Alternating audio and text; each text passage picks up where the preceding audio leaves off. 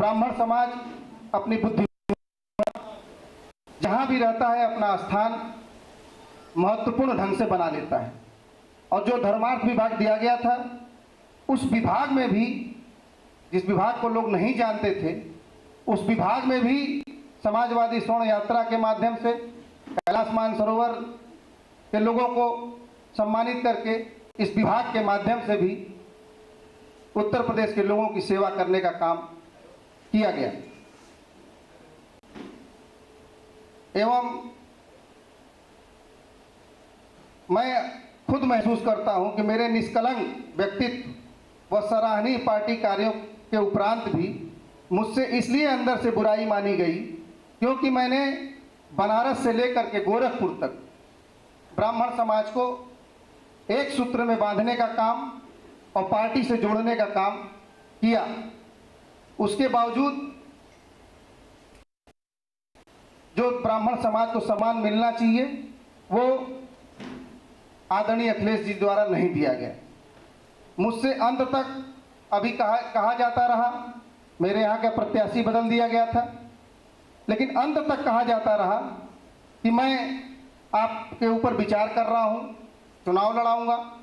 लेकिन जो उनकी मानसिकता है वो अंत तक हम लोग उससे अवगत भी होते रहे 5 साल तक, और उस अनुभव को आप सबके बीच आज शेयर करते हुए भली भांति इस निष्कर्ष पर पहुंच चुका हूं कि आदरणीय अखिलेश यादव जी भ्रष्ट व चाटुकार व्यक्तियों से बहुत बुरी तरीके से घिरे हुए हैं।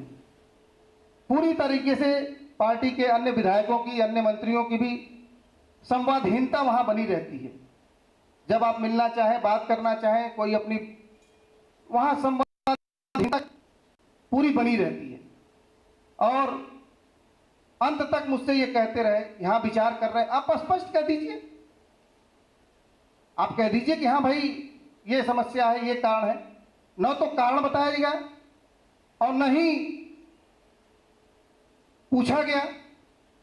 अतः अंत तक इस पार्टी और नेतृत्व पर भरोसा करके मैंने महसूस किया कि मेरे साथ धोखा हुआ है।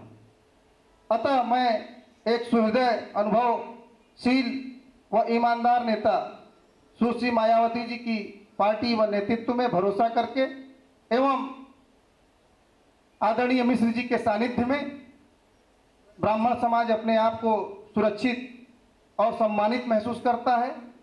बहन मायावती जी के नेतृत्व में हम ब्राह्मण समाज से अपील करते हैं कि जो बचे हुए जितने फेज के चुनाव हैं वो मायावती जी के हाथों को मजबूत करते हुए उत्तर प्रदेश में बहुजन समाज पार्टी की सरकार बनाई जाए, ताकि जो 5 साल तक हमारे समाज के साथ जो दुर्व्यवहार होता रहा उसका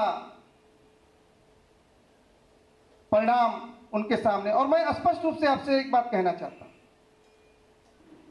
कि हम लोगों ने जमीन पे काम किया है, पूर्वांचल में काम किया है, और वो परिणाम स्वरूप आपको 11 तारीख को दिखाई देगा कि पूर्वांचल में ब्राह्मण समाज की क्या स्थिति है। यह परिणाम स्वरूप आपको दिखाई देगा कि पूर्वांचल से समाजवादी पार्टी का सफाया होगा। धन्यवाद।